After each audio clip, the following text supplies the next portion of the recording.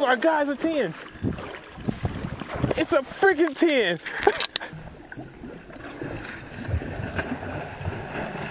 Oh! Oh, yes. Oh, and it came off.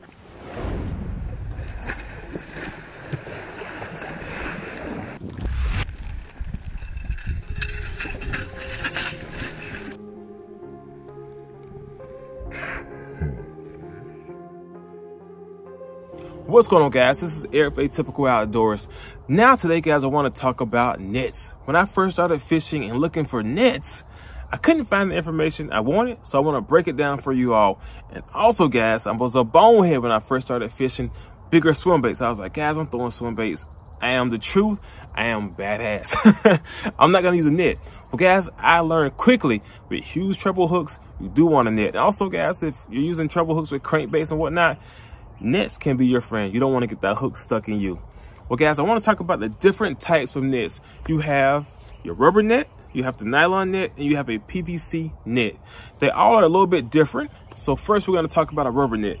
So with rubber nets, guys, they help to save the fish life a little bit more. If you're a catch and release fisherman, you probably want to pick the rubber net because it's good for this slime coat.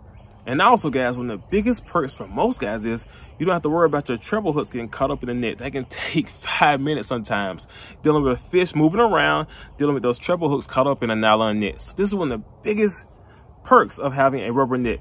Now, with rubber nets, you do have some drawbacks. Biggest one is when you're bringing this net through the water, it has a drag. You can't go through the water as quickly. Also, guys, rubber nets are a lot more heavier than a nylon net. Well, that's the pros and cons when it comes to a rubber net. Next, guys, I don't have one on me. It's going to be a nylon net. Now, one of the biggest perks of a nylon net is it is super lightweight. Even with a bigger net, guys, when you're catching and chasing those trophy bass, that nylon net is going to be able to go through the water a lot easier. And also, you can handle a bigger net by yourself. So a nylon net does have some perks, guys, and it's cheaper. It's not expensive. The drawbacks to a nylon nets are, though, if you have treble hooks, those hooks can get caught up in that net, guys, and it is super aggravating.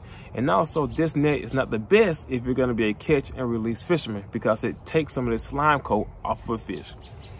Lastly, guys, now I'm going to talk about is going to be a PVC coated net. I don't have as much experience with these nets, but that is a nylon net coated with a PVC-like material. So it's supposed to be lightweight still, but also protect the fish. Now, guys, I want to show you the two types of nets that I carry with me. First off, this is going to be my net for wading and also kayak fishing. A lot smaller, guys. This is the Eagle Fishing rubber net. I'm all about catch and release for the most part. You know, sometimes I do like to eat fish, but this is my net. I can use it with one hand.